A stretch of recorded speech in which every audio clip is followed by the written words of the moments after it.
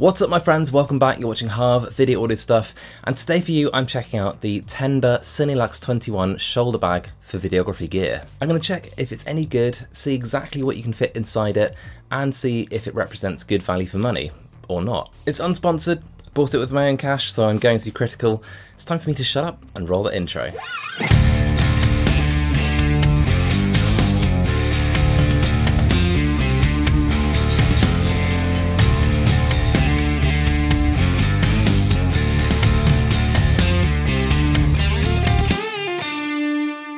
As ever, links to everything mentioned in this video I've popped in the description box below, and as I mentioned, this is not sponsored content, so your support means a lot. If you could hit the notification bell next to your subscribe button, it really means the world to me, plus you won't miss a video.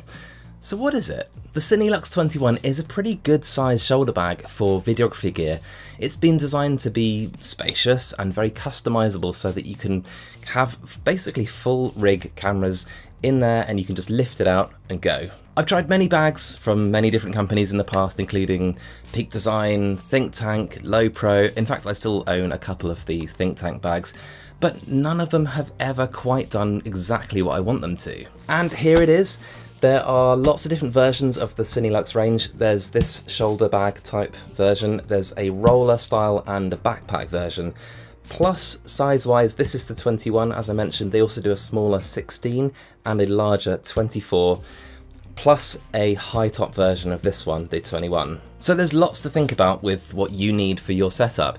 My current rig is a Sony a7S III with a cage, handle, microphone, 7-inch monitor, and usually some sort of big prime. Honestly, I think I could have squidged it into the 16, but I like a lot of space, so I went for the 21.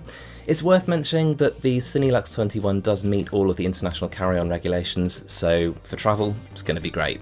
But what about the features? The Cineluxe 21 is a doctor's bag style design, so it pops open as wide as the bag itself, which means it's going to be great for large rigs and different bits of gear. It has external pockets on either end and one across the front, which has lots of slots for your phone, passport and that kind of thing. The shoulder strap is padded, comfortable and has silicone dots so it doesn't slip around. It's worth acknowledging that it's a pretty big bag. It's 20.5 inches across, that's half a metre, so it's got girth and it's a bit unwieldy. Some might call it a chode of a bag. Not me, but some might. The interior of the Cineluxe 21 is spacious and completely customizable. The material around the opening is a brilliantly chosen, slippery feeling waterproof style material that ensures when you close the bag nothing gets snagged. Deeper into the interior, the walls and floor are made from the soft side of Velcro. It comes with two of these blue separators that Tenba call flex core dividers. They're reinforced with aluminium and you can shape them in any way you like. It also comes with two of these lens separators, which you can have velcroed in this place and it gives it a bit more support underneath, or you can velcro them in this way, which obviously keeps the lenses more securely in place. There's a padded lens support for your rig, plus you get an attachment which lets you strap your rig in place. This of course is for when you're travelling with your gear and you want to keep it securely locked down. You also get two of these really nice wraps that you can use for other lenses or camera bodies or whatever you like. The interior is made from that same nice sort of slippery feeling waterproof material, and obviously the outside is the soft side of Velcro once again. And to give you an idea, in one of these you can fit a full frame body with a 24/7 attached, no problem whatsoever. You also get a good pouch here which is just with a zip, and I guess this is for things like batteries, memory cards, microphones and that kind of thing. But what about the build quality? Well, the Cineluxe 21 feels really ruggedly built. It has aluminium strips across the top, which is to protect your gear and helps to give it rigidity. The exterior material is water-repellent ballistic nylon and it has a waterproof base. The zips are very ergonomic and feel great. It's a heavy bag. It's 2.5 kilos completely empty, or 3.3 kilos with all of those accessories that I just mentioned. Now that's loads for a bag, but I feel like it should be padded, chunky, and up to the task of protecting your ludicrously expensive equipment.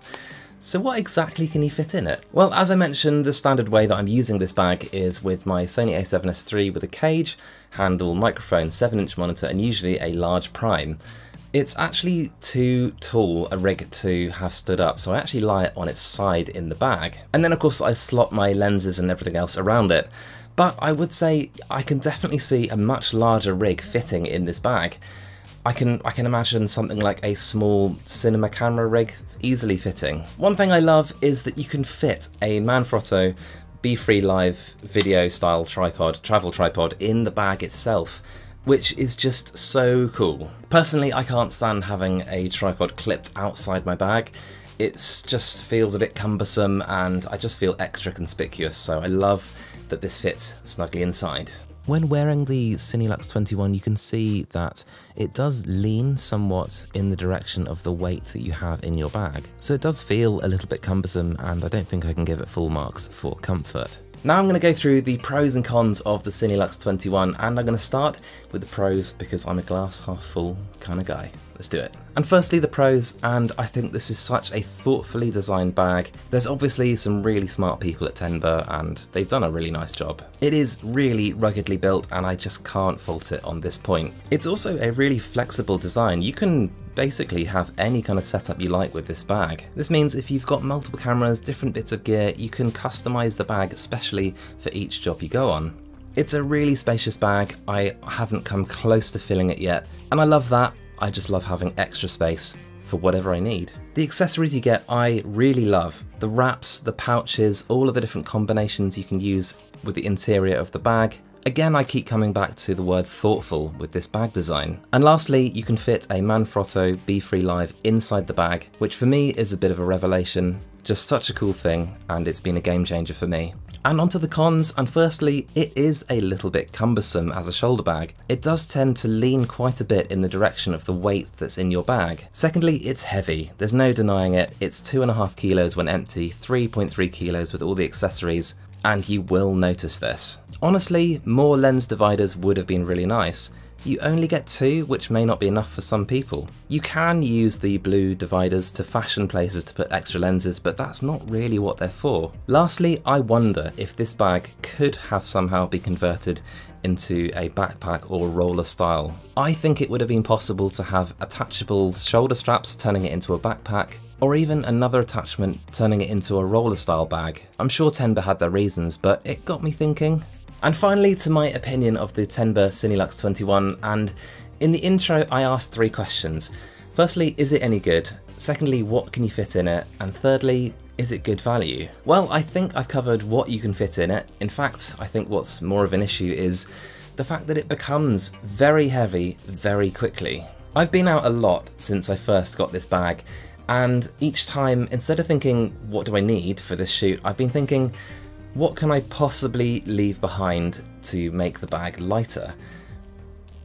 And what do you think? Is that maybe a good thing for gearheads like us? I don't know. To answer my question of value, whilst I wouldn't say that the Cineluxe range are cheap, I would say that they're excellent value for money when you consider the sheer value of gear that they're being charged to protect. You could very easily be walking around with 5, 10, 20 grand's worth of gear on your shoulder. Next to that, a couple of hundred spent on a bag, it's nothing. And then to the question of, is it any good? And for me, yep. Despite it being a bit cumbersome to wear and being quite heavy, it's become my favourite bag for video gear, full stop. Tenba have done a fine job walking the line between rugged, convenient and elegant, and I just think the Cineluxe range are great. But hey guys, I want to hear your recommendations for other alternatives for videography bags in the comment section below, please. That would be really helpful, and I just hope you found this interesting and helpful. I'm going to be in the comment section as much as I can be, as always. I've got a large archive of videos about videography on this channel, of which YouTube has handpicked this video for you, and the one underneath is my most recent upload. Until next time, let's help each other out and shoot better video. See you guys.